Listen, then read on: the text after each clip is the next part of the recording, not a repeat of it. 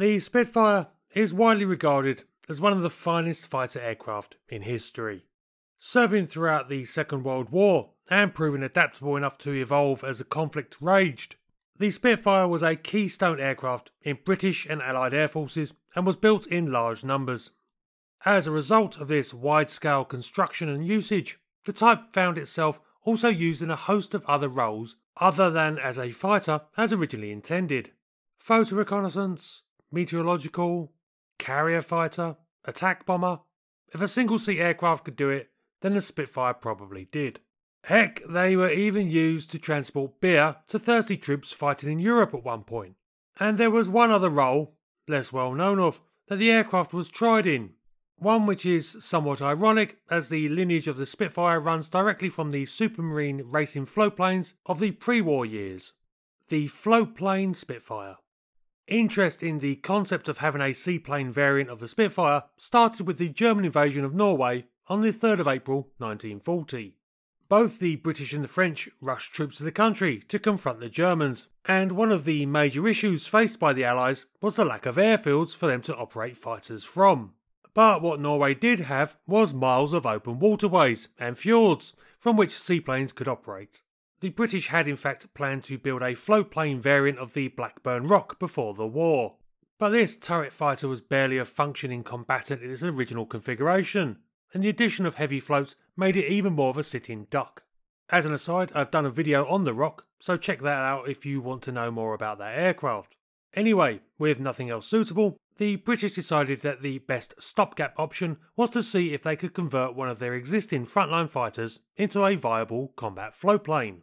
Both Supermarine and Hawker were asked to examine the possibility of this with their respective Spitfire and Hurricane fighters, building test aircraft into floatplane configuration as a matter of utmost priority. To this end, the government released several sets of floats that had been built for rocks for trial fitting, with the understanding that should they prove successful, 50 more sets would be made available to build floatplane fighters. Hawker was dubious about whether the conversion would work on the Hurricane effectively, especially as the Rock was a heavier aircraft than both the Spitfire and the Hurricane, and thus the floats designed for it were heavier and larger than needed to be. As the Hurricane already had inferior performance to the Spitfire, no doubt they appreciated that, at a time when they were already working flat out, the exercise for them would prove a waste of effort. Scale model tests conducted at the Royal Aircraft Establishment at Farnborough would go on to prove this, demonstrating that the Hurricane would be liable to suffer water damage as a floatplane. The Spitfire, however, was deemed safe for actual conversion, and so Supermarine tasked the Folland Aircraft Company with doing the conversion for them. For this, a single Spitfire Mark I, serial number R6722, was provided. Folland rapidly got on with the job, and by the first week of June, R6722 was ready for flotation and taxi trials.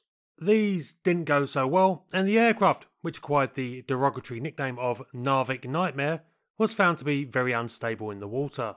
Of course, the rapid and lash-up nature of the project makes this hardly surprising, and probably with more time, better results would have been accomplished. But while the floatplane project was proceeding rapidly, the war was moving even quicker. On the 24th of May 1940, the withdrawal of Allied troops from Norway was approved, and France itself was collapsing to the German attack that had started 2 weeks before. Within a month, the British had been driven off the continent, and France had surrendered. Now, instead of needing aircraft for offensive operations, the RAF needed every fighter it could get for home defence, and R6722 was rapidly converted back to her original configuration and posted to a combat squadron. But this didn't mark the end of the saga of the Floatplane Spitfire, far from it. In June 1941, the RAE was asked to once again look at the possibility and ran some model tests. Now the proposed aircraft for use was the Spitfire Mark III, which was expected to become the new main variant, and the RAE spent a few months working on the original test data and designing new float designs. But this too fizzled out by October of that year, and once again the idea was shelved. And then Japan attacked Pearl Harbor and launched their campaign to take over the Pacific in December 1941, and the possible need for a capable floatplane fighter arose again.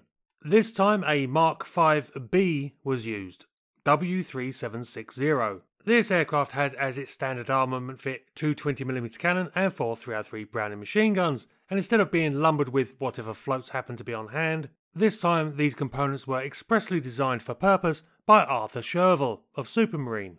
He had designed the floats for the original Schneider Trophy racers, from which the Spitfire had evolved. W3760 was also given several additional modifications that the previous work had shown would be necessary: a ventral stabilising fin, larger rudder, a strengthened wing spar, and a four-bladed propeller. The conversion was completed by the latter half of 1942, and the aircraft was put through its paces in October of that year. There was a brief spell of excitement during these tests when one of the pilots, straying from the designated safe passage flight corridors, was engaged by the anti-aircraft defences of the city of Southampton, but fortunately he was able to evade and return to base safely. The aircraft then went for service trials in Scotland, but the floats proved to have issues with cracking and taking on water, and new ones had to be made for proper service trials to take place. These showed that even with the additional drag and weight of the floats, W3760 could make a top speed of 324 miles per hour. While this was 40 miles per hour slower than the stock Mark V, this was still considered acceptable.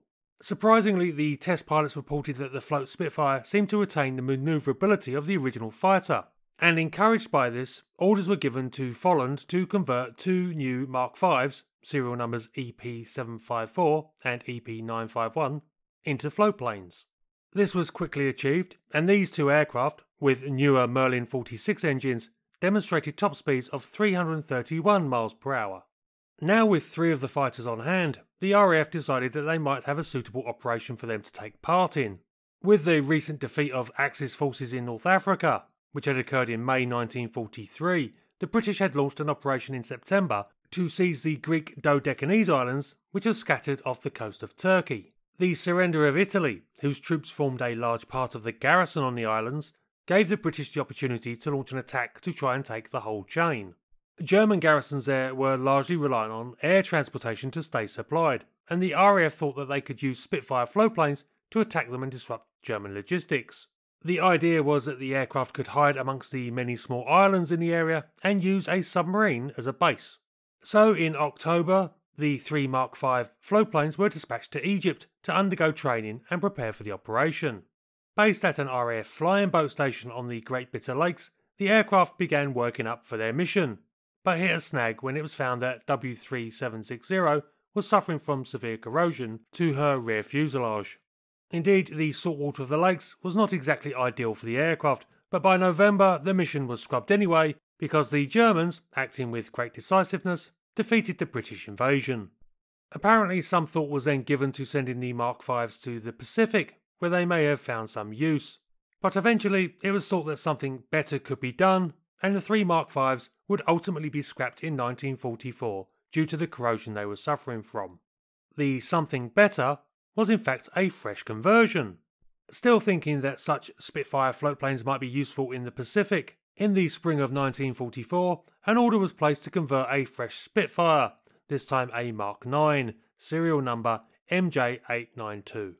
By July the aircraft was ready for testing, which took place at the Saunders Row factory in Beaumaris, Wales. The Mark IX float also encountered many of the same problems that had been found with the early models, plus some new ones. The air inlet would often ingest water on takeoff, causing the engine to cut out, plus the aircraft, with a more powerful engine, tended to perform what is described as a waddle when taxiing.